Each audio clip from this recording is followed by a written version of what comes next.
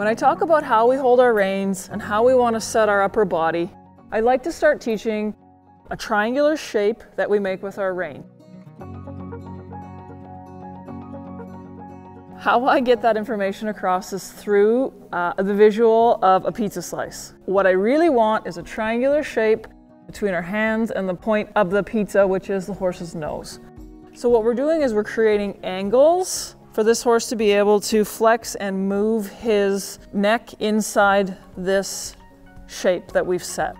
Now there's a progression that I like to have riders go through with their hands. The first stage, I like to have riders have their hands just outside their hips, no lower than their hip bones. Okay, so above the hip bones. Riders can ride thumb up or thumb pointing towards each other. I prefer to start with thumbs pointing towards each other like I'm riding a mountain bike. What happens when we hold our hands like this, we actually increase the angle on our pizza. So if she's riding with her hands on her bike handlebars, this is where our rein comes out, creating this angle. If she does thumb up, you can see that this rein then moves in about 1.5 inches, and that decreases the angle on her pizza. So the progression I like to have is bike handlebars, so flat hands, and then once my horse is good and balanced in all their maneuvers that I want them to be, I'm going to narrow up the crust of my pizza a little bit. And it's only a little bit. And then I spend time training in that frame until that horse is balanced and confident in this frame, and then I keep narrowing up. Now, as I get a little narrower, I'm going to start bringing my thumbs up, because what happens is eventually I want to go to one hand. So that progression is very slow and it takes a lot of time, and we need to be very steady at whatever pizza width we choose, and we need to be diligent with our training and make sure that that horse is very solid in their balance and their education. Next piece, we want to talk about our dance frame. And this is very important to a horse's progression and training. So I want to talk about the shoulder, the hand, and the point of pull always being in a straight line. Now, depending on what bit you have in your horse, okay, with a shank bit, the point of pull moves lower. So the point of pull is where your rein attaches to your bit. In a snaffle, it's right in the corner of the mouth. And then when you add shank, it goes down to the length of the shank. So I always want to have that in a straight line. So this is where Haley's hands need to be up a little higher. So here is her hip bone, so they should be just above her hip bone. Now you can see we have a straight line. Shoulder, hand, point of pull. No matter what shape I have on my horse and what geometry I'm doing, I want to maintain this dance frame. So common mistakes I see with this is hands get too low. Okay, and as soon as my hands get too low, they're dropped below my hip bones.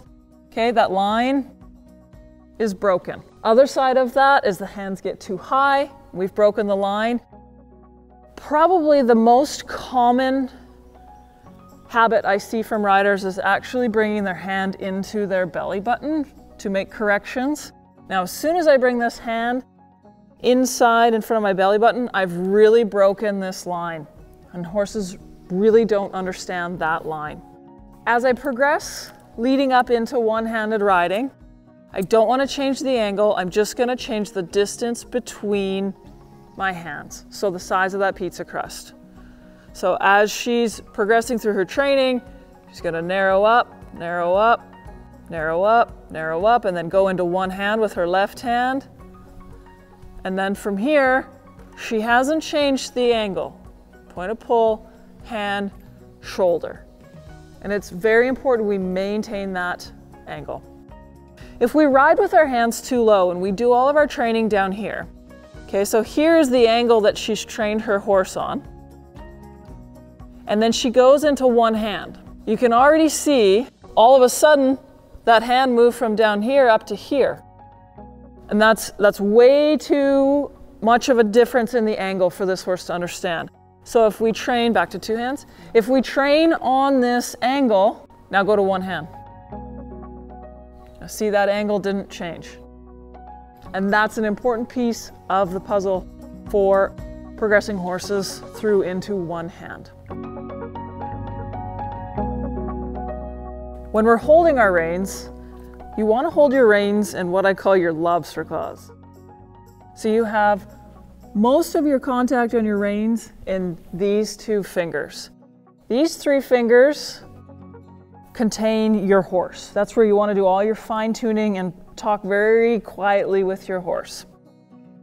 If you hold your rein with pinky or ring finger, if we hold low, it makes it very difficult to adjust our reins. Also, when we grip low in our hand, we add tension in our tricep. Can you feel that? Yeah. If we grip with our lobster claws, there should be no muscle engagement in your arm. So it's a nice, soft, light feel. If it's one thing I say more than anything else, it's shorten your reins. I want to hold my rein and then walk my three fingers down my rein.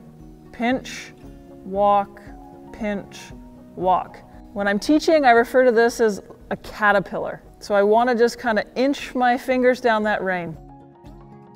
Go ahead and try that. Grab, slide, grab, slide. Now don't open your fingers. Pinch. Try and do it so nobody can see it.